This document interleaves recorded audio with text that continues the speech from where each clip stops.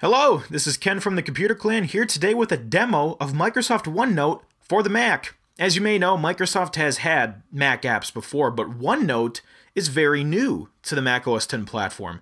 So I have it open right here, and I also have it open in the App Store here. This is where you can get it. It's in the App Store. It's really easy to get, and it's free. So if you're on the Mac and you finally want to try OneNote, just go to your App Store and download this app for free. Now, when you open up the application, you're most likely going to be greeted with this. So Microsoft wants you to sign into a Microsoft account to keep the notebook synced. I'll just sign in with my email address and password.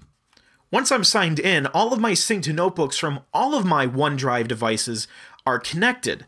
And as you can see, I even have some of the old notes from OneNote on Windows, where it was even referred to SkyDrive. As you can see, that's how old this is. It's called OneDrive now. So I have some test notes that I took on my other system running Windows 8. So those will sync over, and on the Mac you will get a new mini help manual that syncs on here as well. Let's take a look at the interface here. For starters, I like to take apps like this full screen so we can use the full screen arrow up here, and now we're running this app in full screen. So the interface is all designed around note-taking. That's what OneNote is. It's for taking notes, whether they just be little personal notes, or maybe you're at a lecture, like I am sometimes at college. You know, you need to take notes. It's nice to have a tool to do that, because writing in notebooks isn't something a lot of us computer people like to do anymore. And OneNote runs on a lot of devices, and now if you have your own MacBook, you can just bring that to the lecture hall and type in OneNote. So let's take a look at how easy it is to work with a notebook in OneNote. My notebook is open here. This is the only one I have on my OneDrive. And as you can see, it's syncing. So this stays on Microsoft's OneDrive server, so I can access it on any other OneNote application, even on a web browser. I'm just going to give this tab a title here. Let's say I'm in a graphics class and we're talking about color theory. So I'll just call this tab Color Theory. That's where all those notes will stay. And by default, it gives us the title page area that we can type in, the time, and the date. So I can click on that and change it if I want to, but I'll just leave it at the time it is right now while I'm doing this. So I'll type this in here. Let's just say Color Theory 101. I'm getting a lecture about color theory today. I better take some notes so I know what I'm doing. So I can click anywhere and just start typing, just like I could write anywhere in a notebook. It's not strict and held together in a certain ruler and formatting like on a word processor. So that's kind of the freedom with OneNote here. So I could type, let's say, Introduction to the Color Wheel. All right. And now as you can see, these little boxes show up with the text in them, and then I can reposition them anywhere I want. I'll just keep it left aligned for now. I could also change the size. So let's say I want this to be a heading. Well, up in the ribbon interface, just like on the ribbon interface for Office, it's collapsible. You have all of your tools, just like what the ribbon is known for.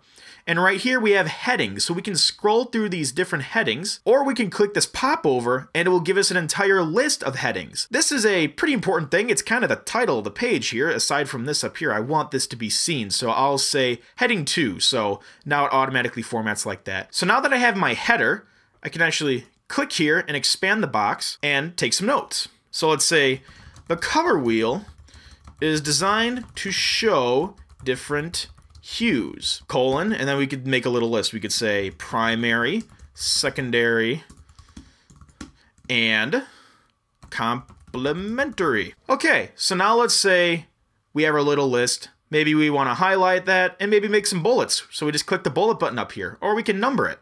Either one you want. So let's say I'm doing a project just about complementary colors, and I want to remember that. I could maybe just do a little highlight here, say complementary. I need to remember that, and click the little highlighter, and then it highlights it for me. And if I click this arrow next to the highlighter, I could even choose other colors.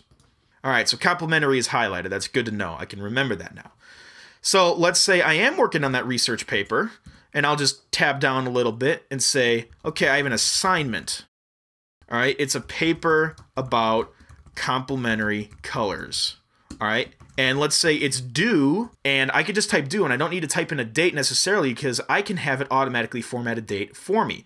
So if I go to the Insert tab up here, I could say date, and it will put in the current date, but let's say the paper is due on the 19th. So all I had to do was change a number instead of typing the whole thing. It's just a time saver if you're typing really quickly.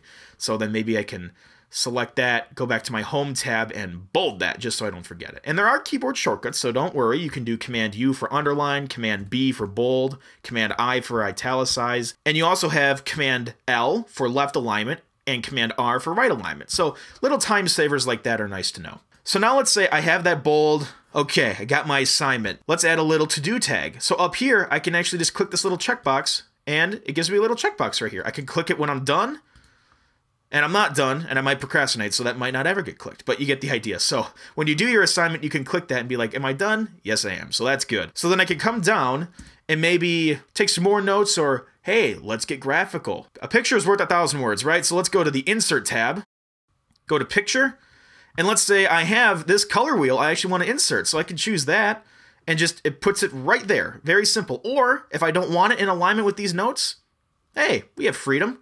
Let's just drag this out. So now we can position this anywhere and drag the handles to resize it, and just drag it anywhere we want. So now we have our assignment with our checkbox, a highlight, a bullet list, some basic notes, a header, date, and title. And that was pretty quick to do, and once you do this a couple times, you can really get the hang of this. So let's say I'm taking some more notes now. Let's say we have, let's go back to the Home tab here. Let's say we're going to do an intro to RGB, right? And we can select this now and say, okay, this is another heading, so I'm going to go back and say heading 2, just to keep it consistent with the heading I have selected up here. Okay, so now we have some notes going on, and we have the second heading that we want to type in now. Let's take a look at some tags here. Now, already we use the to-do tag, which is a pretty important one, but there's plenty of other tags in here. You can swipe through them with multi-touch gestures, or you can click the arrows. So that's a nice thing about the ribbon. It's nice and compact, but if you want to see them all at once, just click this little tab here, and it gives you a popover, just like with the headings over here. It's a nice part of the interface. So I can see them all. I could make a note of a book to read, so I can put a little book icon in there. Or maybe a source for an article, music to listen to, movie to see. I can just put all these little tags in here. Maybe I have a question, like, I could just say this right here, save this for later. What does this mean? So I could be like, okay, I have a question that I'll ask at the next lecture. What does this mean? Maybe we didn't get to what RGB means in this lecture today, so I need to find out later.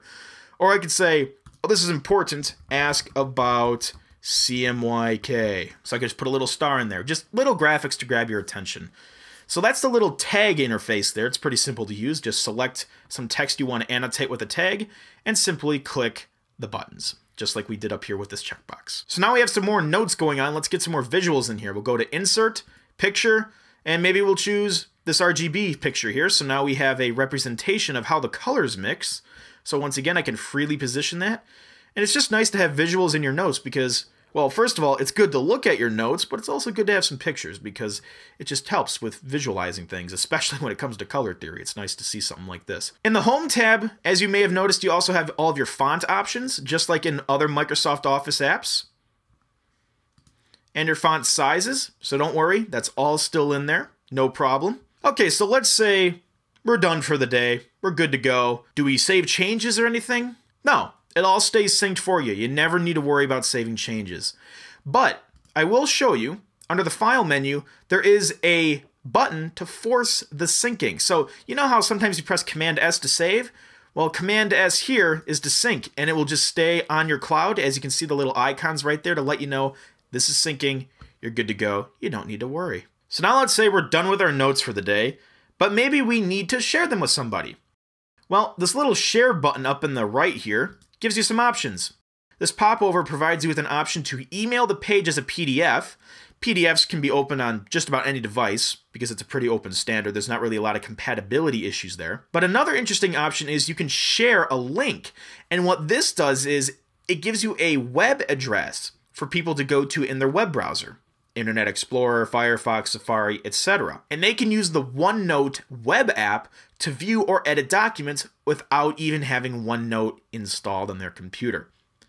The view-only mode locks the document down, so if you share it with somebody, they can look at it, but they can't change it. But let's say you're working on a collaborative note-taking notebook here, and you need other friends of yours to help you out with notes. Well, then you can go to View and Edit. So when you send them the link, they can make changes.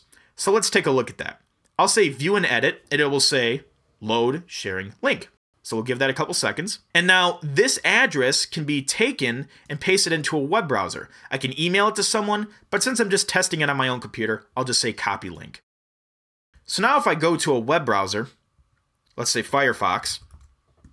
So I just pasted the link in my URL bar up here, and now as you can see, I have all of the OneNote notebook stuff that I shared with myself, but this can work with other people.